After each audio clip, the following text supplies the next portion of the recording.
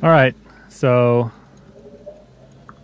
probably get some help for this, but been driving around with this broken upper control link all week. Didn't really notice it until this morning or yesterday morning.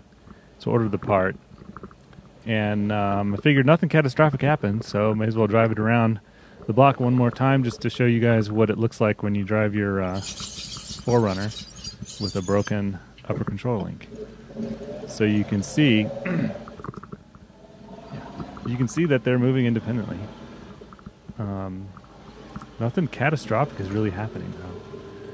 I heard some clunks, and I think it was the clunking was, you know, the bare end of that control arm smacking against the socket or rubbing past it.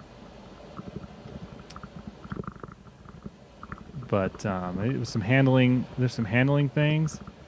Seemed a little squirrely.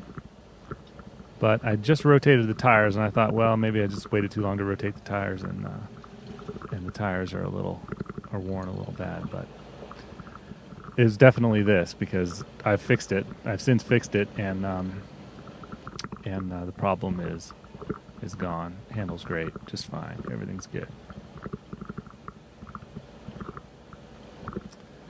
So this is just driving around the block from my house. It's all left turns, and there's some little water drainages to cross, some bumps, and then there's one big bump. I don't know, about halfway through here. It's probably coming up.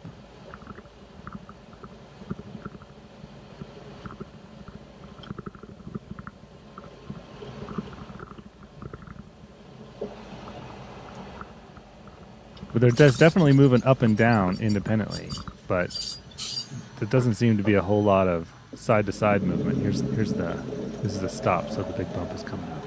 There doesn't seem to be a whole lot of side-to-side movement, which I guess because the track bar controls that. Doesn't seem to be a lot of weird rotation of the axle. So in case you're ever wondering if it's catastrophic if you break just one of your control links, it's not terribly catastrophic. So there's the big bump. I think that made a clunk. Camera is it's a GoPro. It's attached to the lower control arm. So that's the shock there on the left, and of course the spring, and then the axle, the lower right.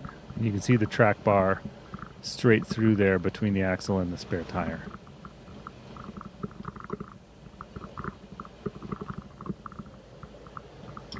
Here's getting towards the end. I'm going to stop and back into the driveway. I didn't really want to hit it hard going into the driveway. We have those annoying soft curbs, which are hard curbs. So I didn't hit it really hard.